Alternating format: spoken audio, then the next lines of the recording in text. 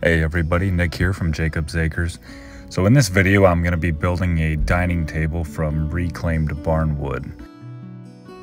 So that was just a few photos of the barn itself, but these are the boards that I selected. Some of them were warped and twisted and cupped, so I had to use the track saw to get a nice straight reference line. And then I went over and made a straight cut with the table saw to get everything nice and square. I also ran them through the planer. I got them flat on the bottom side, and then I flipped the boards and got them skip planed, which left a lot of that good saw marks and character. So here I have all the boards orientated and laid out how I want them, and then I went ahead and glued them up. The next step is to do the breadboard ends. So I used the track saw to make a series of cuts that would then allow me to just chisel away the material a bit easier. So with this being my first table, I really wanted to do it right. And the traditional and correct way to do breadboard ends is with mortise and tenon joinery. So here I'm creating the tenon on the tabletop, which is going to slip into the mortise slot inside the breadboard.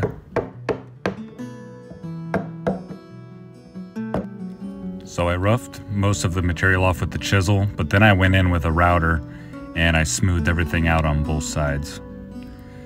At work, at a machine shop, I put the breadboard end into a milling machine and I cut the slot using an end mill. Off camera, I drilled and slotted all the holes for the pegs to be drawboard. What drawboring does is you have two holes that are offset and it pulls the breadboard end tight to the tabletop.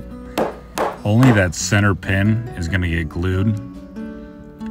All the others on the right and left side of the center pin actually they get pounded in dry, and you only glue the tops of the pins as you drive them all the way through.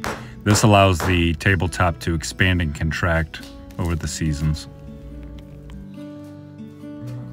And here, of course, I'm adding sawdust to the glue. That's just going to close up any small gaps and little spots that chipped out when I drilled the holes.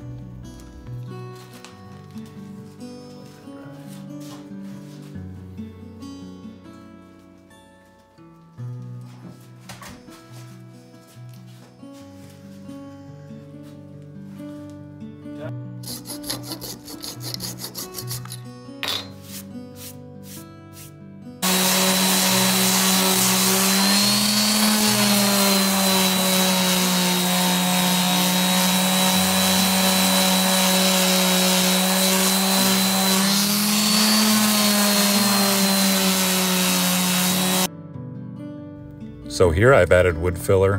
What this does is it does two things. It fills all the holes and it fills these saw marks. It smooths the table out, but it also lets a lot of those saw marks pop once the finish is on. Now it dries gray, but as you can see here, now that it's sanded down, it really highlights those saw marks. And it's really gonna pop once I put this finish on and the finish is dry. So here I'm adding a product from Czar. It's a oil-based poly. It's a matte finish. I've never used a poly like this before, but I was very, very impressed with it. So here I'm adding finish to my favorite part of the table. This board had some kind of crotch figure, as well as some really nice saw marks. And when I added that finish to it, it just really made that character pop.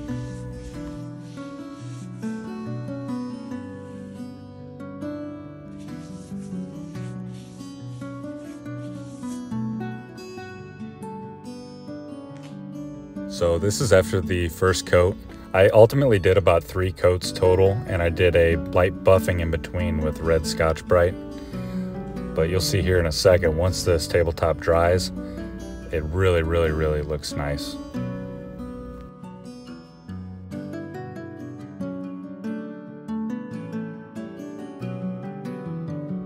So here it is. You can see that nice matte finish just has a very low sheen. It's not very glossy, but it's just nice and smooth.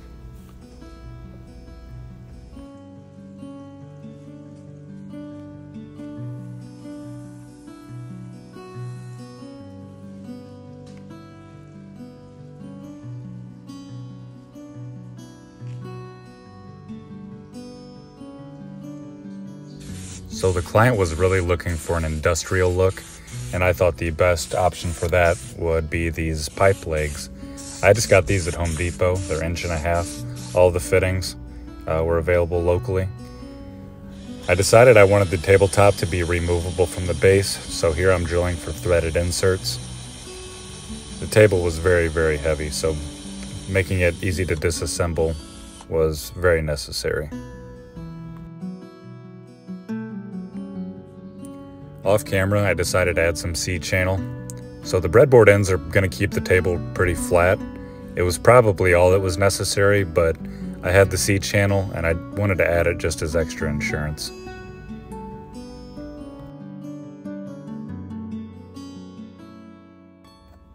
So as well as the dining table, I also made a matching bench to go along with it. It's about 6 foot long and about 20 inches wide. I used the same barn wood source, did the same finish, same whole process. I used the wood filler and I used the industrial pipe legs as well. So not much footage on that, but I did the breadboard ends the same way as the table. I actually used no glue in this one for the breadboard ends, but here's the finished product. And along with the bench, I also made a couple of shelves out of these sycamore boards. These also came from the barn. You can see the saw marks on the front face I left. All right, and here's the table all loaded up and ready to head to the client's house. A few months later, I finished up the bench and got that delivered, and she was very, very satisfied with it. I really appreciate her trusting me to build the table and to pay me what she did. I learned a lot, and it was so worthwhile. I'm really excited to make the next one, and I'm really excited to make another video. I know this one wasn't really the best, but I had a lot of fun doing it, and I look forward to the next one. So guys, I appreciate you watching. I hope you subscribe, and until next time, I'll see you later.